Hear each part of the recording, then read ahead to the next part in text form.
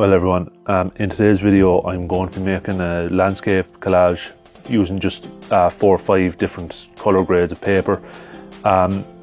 For the kind of best result you want to kind of try and have them all in the same colour range. So if you had 4 or 5 different shades of blue or red or green, whatever colour you want to use, and you want to put the lightest colour in the background, so in this case it'll be the sky, and the darkest colour in the foreground, so it just adds depth to it. Now I kind of just cut the shapes out of the paper and left them as solid colour. You could cut out little bits of a lighter colour and use them as a highlight on them if you wanted. All I'm doing here at the minute is I've already cut out some of the layers. In this one I'm just showing you I had it drawn out on a piece of paper. I took that piece of paper and I stuck it to the back of the coloured paper and drew around it just to have the image right, because the coloured paper is fairly soft and it kind of takes the indentation of the pencil fairly easily, so you don't want sort of a big groove showing through it, and this is a handy enough way of getting around it. So if you want you can freehand it, but just keep in mind if you make a mistake it is kind of hard to cover it up. Well, you can't unless you just cut it out completely. So I'm using a fairly light pencil here, and once I finished drawing around the template I moved on to cutting it out using a craft knife.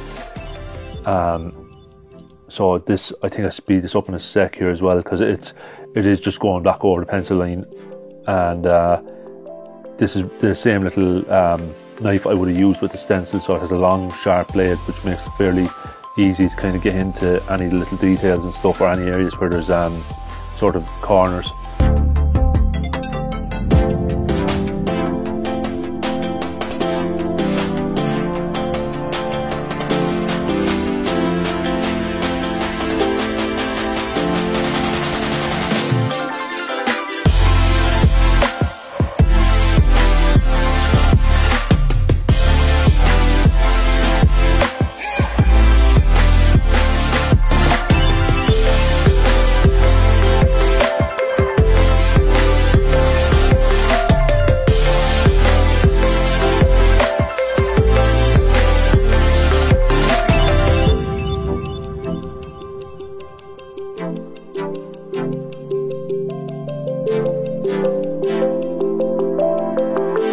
So that's that layer finished cutting out now, and in a sec now I'll bring over the other 2 layers that I cut out previously, so you'll see what we're up to with it.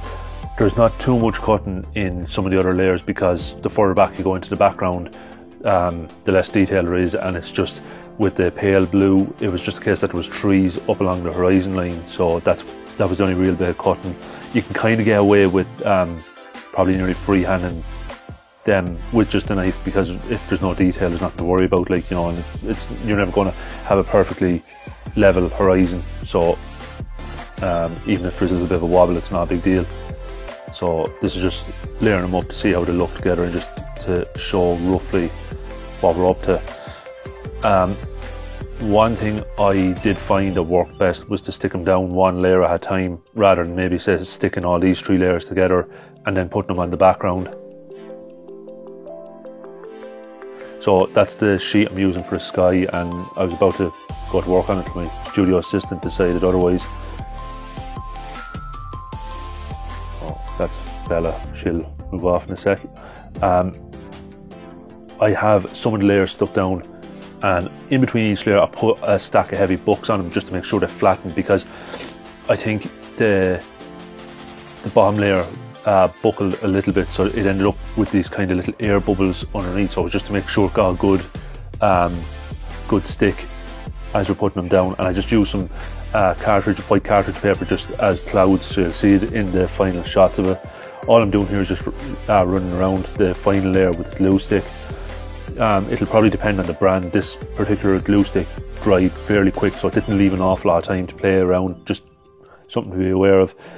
It works well for this though, because I don't know, maybe the PVA glue might soak through in areas and then it dries hard, so if you know you need to cover the whole of it, probably get an even finish on it. This way you can just put it down, you don't have to go over the whole thing, and it does the job. There might be the odd section where maybe a corner will lift up as well that you might need to just put another little bit of glue in under just to get it to stay down.